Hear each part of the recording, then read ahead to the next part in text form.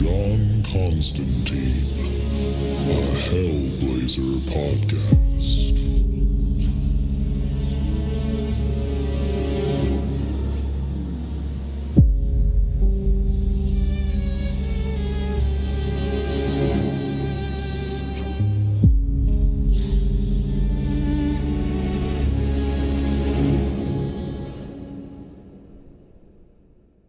Hey there, everybody, and welcome back. Before we get into the episode, just want to let you know that this is the free version of the podcast, and all that means is that we are way behind where I'm at in Patreon. So if you are loving this podcast and you need more John Constantine in your life, definitely go check us out at patreon.com/planes, trains, and comic books and sign up for the Hellblazer tier, where you'll get access to the entire Hellblazer library that I've recorded so far.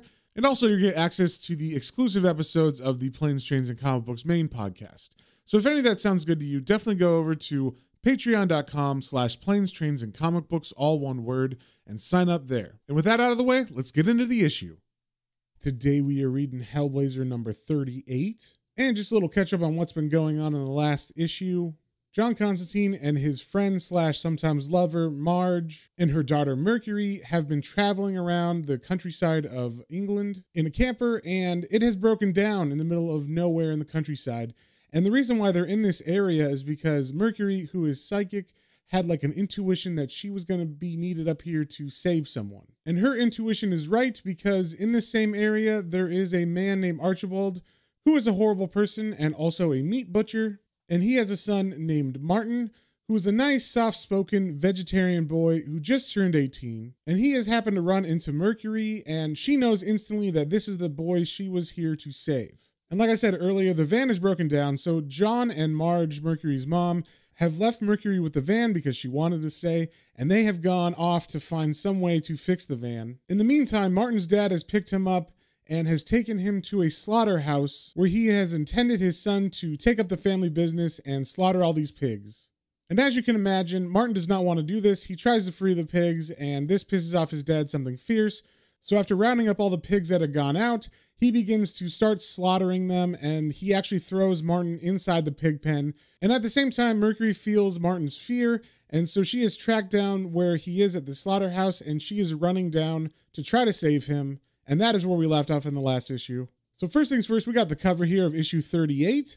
And this cover is really striking. There's super bright red on it because it's supposed to signify blood. And there's a man standing in between two halves of rib cages, like a pig carcass or something that's kind of enveloping him or trying to suck him in. And there's blood and everything dripping off of these rib bones. So it's a pretty messed up cover. It's very striking. If you saw it on the racks, you would for sure pick it up. And we also see on the cover that the writer of this issue is Jamie Delano, with art by Steve Pugh. And we start off on the first page with Mercury looking at Martin in the pig pen while all the pigs have just recently been slaughtered, and all the men inside the slaughterhouse are cleaning up the guts and offal of the pigs that have been slaughtered. And Mercury ran in here without a plan, so she's kind of paused trying to figure out what to do, and the narration says, "Fools rush in. Too much haste. Look before you leap." Mercury hadn't expected it to be so strong, so foul, like the fear machine. Instinct triggered by Martin's frantic need, her mind had been wide open as she rushed towards the horror. Her fear is primal, contagious, the paralyzing helplessness of weakness staring at the face of violence. Martin shocked into submission, mind hiding from unreason, a rabbit frozen in the blazing headlights of a car. Mercury's nausea is passing. She feels as if she can breathe again, shut out enough violence to think. The cells are all silent now. The smell of their death hangs as heavy and poignant as their emptied bodies swinging in the shed. For the men, though, the slaughter is over far too soon. Their frenzy has peaked prematurely, and now they feel what? Something elusive and disturbing. A disappointment. A raw passion of their violence is satisfied, but a lust for cruelty is left unfulfilled. Like well-fed cats, they turn and stretch out dangerously lazy paws. And in the panel under that last bit of narration, we see that the men, including Martin's father, are turning and looking at him in the pig pen, very, very creepily. And his father goes over to Martin and grabs him by the hair and says, "This shitting little runt's hardly worth killing, but if a job's worth doing..." And Martin's dad proceeds to take him by the hair and pull him out of the pen, and Archie takes his son, ties his feet up, and hang him upside down from the ceiling. And of course, Martin is protesting and yelling and saying don't and no, but his dad just says to the other men, "Queer things, pigs. Sometimes they almost sound like they're trying to talk." And Martin was wearing like a really thick sweater, so they pull that down over his head so he can't see anything. And the other men in the slaughterhouse, they join in on this, and they begin to use a cattle prod and shock Martin in his stomach area, and then they throw a bunch of blood all over him as he yells no. And one of the men named Charlie says, "Come on, boy, don't make it worse. You've got him all fired up now. Take it like a man, or there's no telling what he'll do." And we also see on this page that the name of this issue is called Boys Games. So, of course, while all this is going on, all the people in the slaughterhouse are drinking, including Martin's dad. And Archie, his dad, is in a really, really bad state. Of course, he's drunk, and he's really angry about what his son did, trying to free the pigs earlier. So he takes a knife, kind of like what he did in the last issue to Martin's mom, and he runs it up and down Martin's stomach. And while he does this, he talks to the other men and says, "Ugly-looking beast this one, huh? Just skin and bone. A couple of rashers of bacon and the rest is pet food." And the other men here are thinking this is hilarious. They're going along with it, and Charlie, the old man, says, "Long pig they call him in the South Seas, boss. So how shall we cut her?" And Archie says, "Like this, I reckon." And he swings the knife, and he starts to cut the pants of his son, making it so that Martin's legs are exposed. And the other men think this is hilarious. They're like, "Ha, never seen chicken legs on pork before." The ministry inspectors wouldn't pass it, that's certain. And then Archie tells the other men in the slaughterhouse to clean his son up. So they take a hose and begin to spray him down with water. And due to all the cuts on his pants, they've just fallen off. So now Martin is in his big sweater that's now soaked with blood and water, and he's hanging upside down in his underwear. And Mercury, who's sneaking around outside, is seeing all of this, and her narration says, "They're animals. No, that's unjust. They're men. They're choked by their fear and drowning in a swamp of gore, but they won't go on their own. The damned always demand company. If they suffer, then so must everybody else." Mercury would like to sneak away, to close the memory of this ghastly place in a tight box, in a dark corner of her mind. She'd like to drive its smell from her lungs with clean air, but there isn't any. There can't be. Not while this is going on. And then there's Martin, pulling at her heart. But even if it wasn't him, she'd still have to stay and try. And with that, she decides to stand up and say something, so she yells out, "Stop it!" And of course, everybody's kind of startled, but they turn around and see her, and Archie looks at her and says, "Well, strap me, look at this, the other squealing little shote." And he looks at the other guys and says, "Bit sweeter meat on this one, huh?" And he remembers her from before, earlier in the day, when he ran into Martin on the street and took him to the slaughterhouse. And she was a bit rude with him, of course, because he's a jerk. So he walks up to her with a knife in his hand and he says, "Didn't I say your hide needed a tanning?"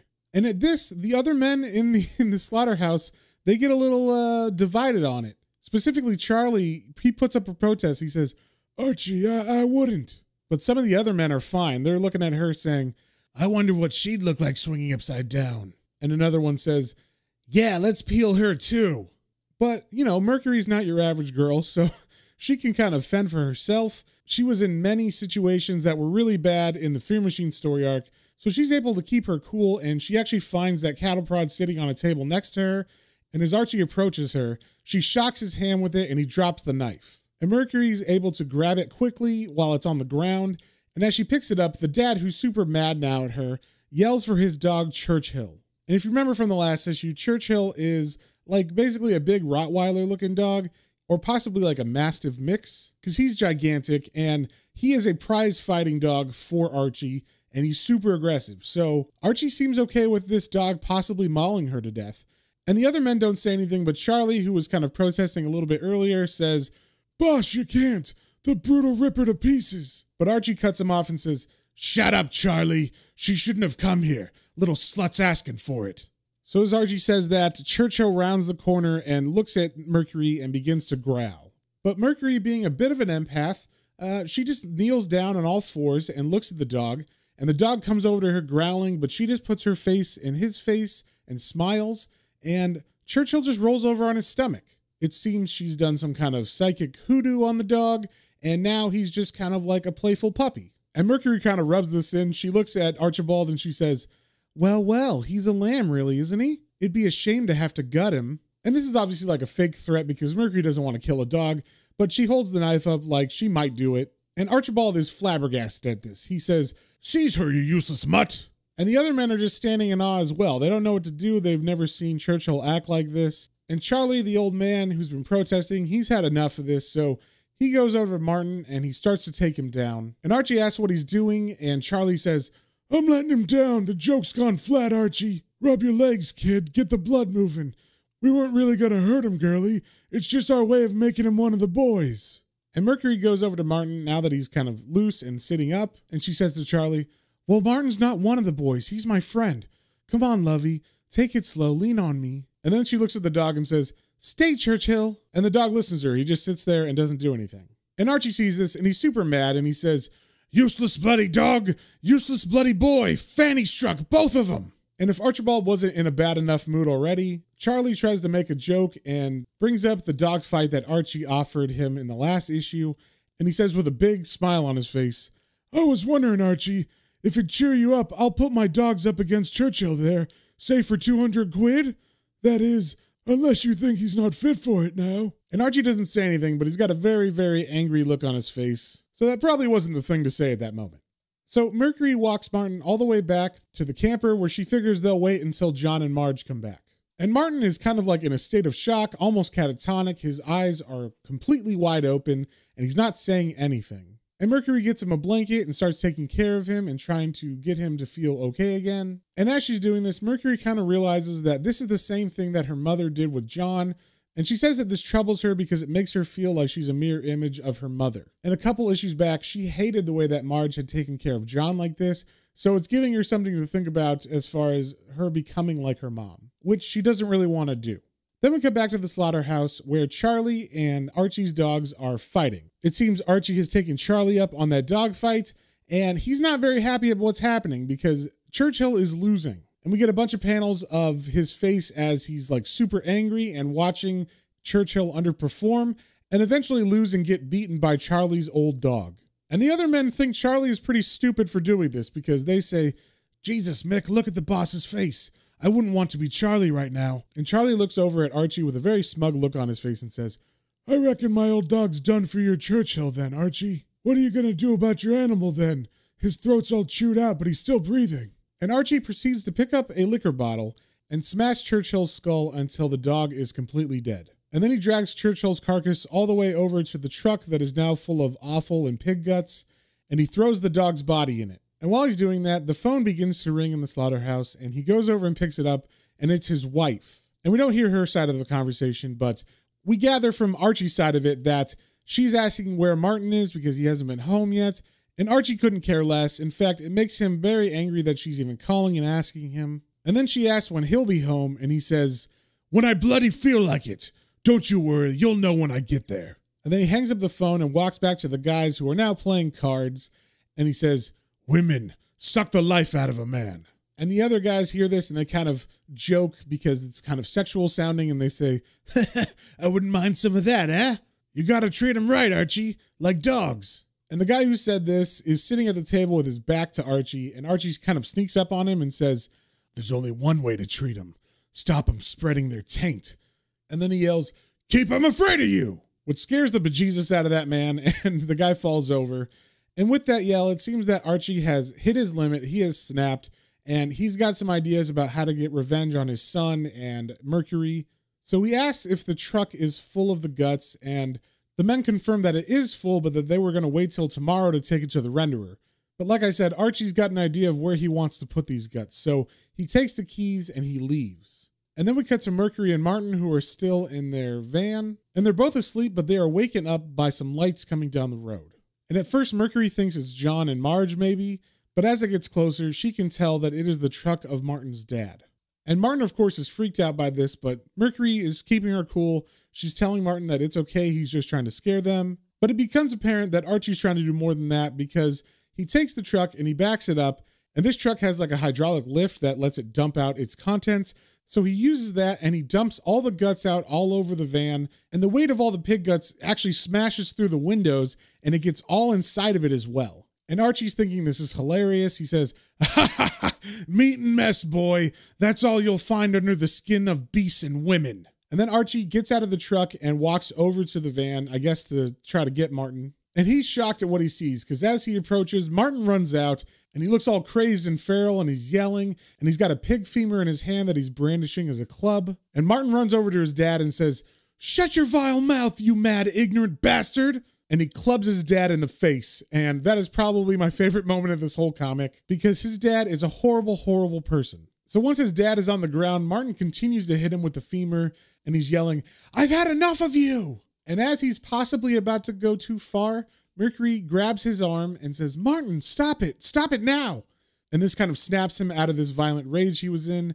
And she looks at Martin and says, "It's his violence, love, his disease. Don't you catch it?" And she's helping him walk away from his father. And he's turning to her and he says, "He deserves it. He needs to be taught." And she answers, "But that's not the way to do it. That's man's way. All he'll do is respect you for it. I know a much better way."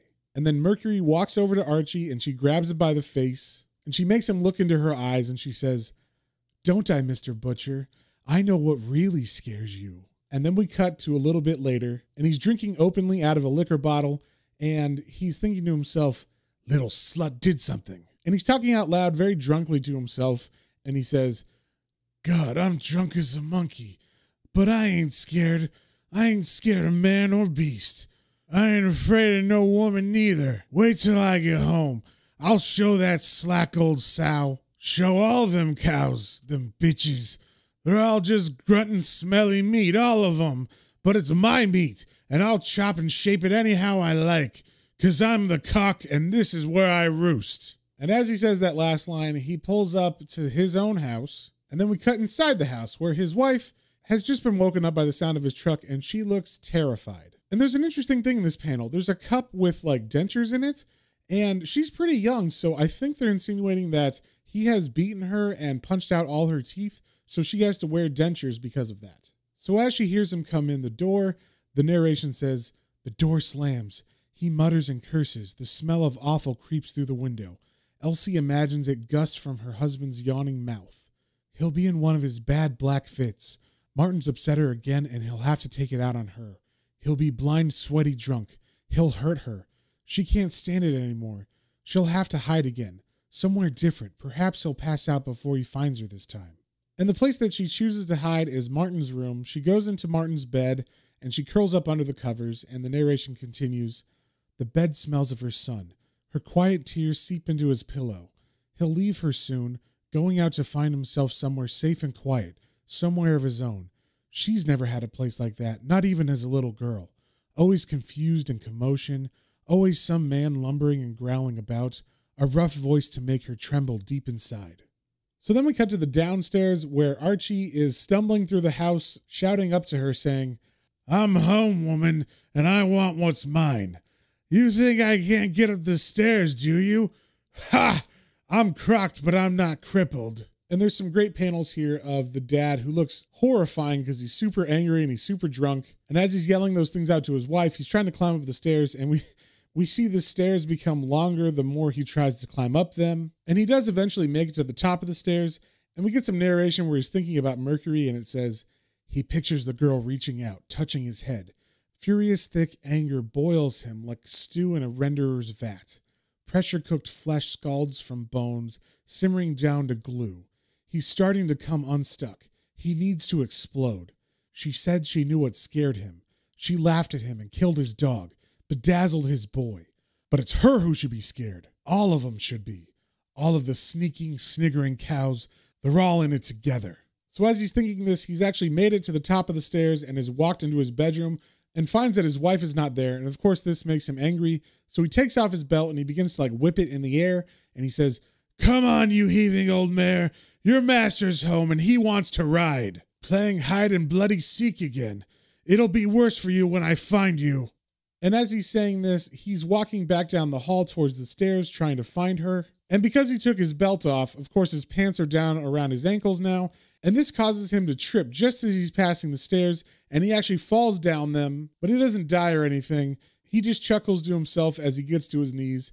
And as he looks up while he's on all fours, he sees there's a room with a door open and he hears something in there. So he thinks that's his wife and he goes inside and he says, "You better bite your tongue, woman. I can hear you whimpering." So he's able to get back to his feet, and he kind of shambles over to another door, and this door leads to the cold storage room of his butcher shop, which is part of his house. And he goes inside thinking that his wife is hiding in this cold storage room. And in this room, there's like hanging carcasses of meat, and he's pushing his way through all of them. And he eventually makes his way all the way to the back, and he sees a woman's legs in fishnets. And he thinks that's his wife, and he comes closer.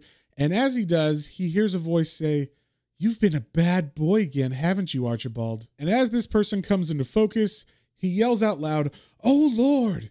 Because what he's looking at is a half pig, half woman that is dressed in fishnets and high heels and garter belts and a really tight leather corset that's got these spiky appendages off of it that look like pig nipples. And the woman has a pig's face and also has hooved feet inside of the high heels. And she's sitting on a wood butcher's block, and she says to him, "Come here, answer me." "Well?" And he shambles over to her, and she has one of those leather sticks with like a whip at the end, and she puts it under his chin, and he says, "Yes, I've been a bad boy. Please, I'm sorry." And she says, "Well, I'm afraid that sorry isn't good enough this time." And she proceeds to unlace the front of her corset, and as she does, we can see that her whole chest is split open like a rack of ribs. And she continues, "You've hurt me, Archibald. Cut me to the quick." And Archibald's protesting as she does this, but she continues to unlace it until it's finally completely open, and she wraps her legs around Archibald and begins to push him into her chest cavity. And with each panel of her, she's getting more and more horrific.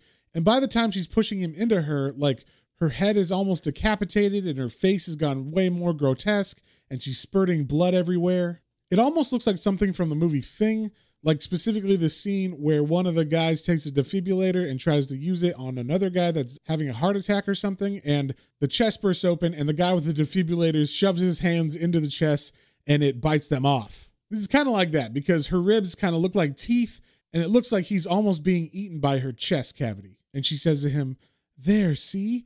See what a terrible thing you've done to your mother?" And Archibald just says, "Oh, God." So what I get from that is the fear that Mercury awakened in him is a fear of his mother, and also some mix of that with pigs and murder. And there's also some weird sexual thing wrapped in there with like fetish clothes and whatnot. So then we cut to morning of the next day, and John and Marge are walking in a field on their way back to the van. And they're laughing, talking about what Mercury's probably done to the van because when Marge was a kid, she did a bunch of stuff when her parents left her at the house by herself. And John is sticking up for Mercury, saying that she's fine and she can take care of herself, and I'm sure she didn't get up to any bad stuff. And as he says that, they round the corner of like a bush, and they see the van, and it's covered in guts, and all the windows are broken, and it just looks horrible. And John and Marge are dumbfounded. They don't know what to do. Marge calls out for Mercury while John is just standing there. And Mercury and Martin come out of the bushes next to the van, and she says, "I'm sorry about the mess. Things got a bit wild last night. I thought we'd have time to clear it up before you got back." And this is like a classic scene from like Home Alone or something. Marge is acting like Kevin's mom in that, and she's like, "Clear up, John?" And John's like holding her back as she's fuming, and he says, "If I were you two, I'd just go back to bed for a while. I think your mother needs to have a lie down." And then we cut to a panel of the van just driving away, so it seems like Marge and John were able to get the part they needed and fix it themselves. And Marge, who's still mad and not talking to Mercury, says, "John, would you ask my daughter if her friend's staying on the bus or getting off somewhere?" And before John can ask, Mercury responds, "Please tell my mother to stop somewhere near the village. Martin needs to go home." And Marge turns to Martin, and I'm not sure if she's being sarcastic or not, but she says, "Oh, I hope it wasn't something I said." And Martin says that it's not and that he would like to stay with them, but he can't because his mother is with his dad and he can't leave her with him. And Mercury, who's looking out the window, says, "Oh, I wouldn't worry about him." But Martin's not really comforted by this because he's just worried about his mom. But then as they're driving, they see a person who's hitchhiking, and Martin recognizes her instantly as his mom. So of course they stop and they pick her up. And as she gets on, she sees Martin and she says, "Oh, I see you found yourself some friends then. That's good. I thought I'd go stay with my sister Ethel in Norwich. Are you going near there?" And Martin's a little confused and he says, "What about Dad?" And she says, "I've left him with the doctors. He's finally gone over the edge, son. I came down this morning and found him in the cool room, half frozen in his underpants, 3 parts inside of a pork carcass. It made me feel sick, but then again, he always did." And then the mom kind of looks around the van and realizes that all the windows are broken and the windshield is gone. And she says, what happened to your window then? And that's the last panel in the comic, and it's pretty funny because it's kind of like the end of like a sitcom or something, because Mercury is literally winking at us, which, if you think about it, is a pretty messed up ending for the type of storyline we just read. So like I said, that is the end of the issue, and if you guys have any comments, questions, or suggestions, you can email me at planes, trains, and comic books, all one word, @gmail.com. And with that, we will see you on the next one.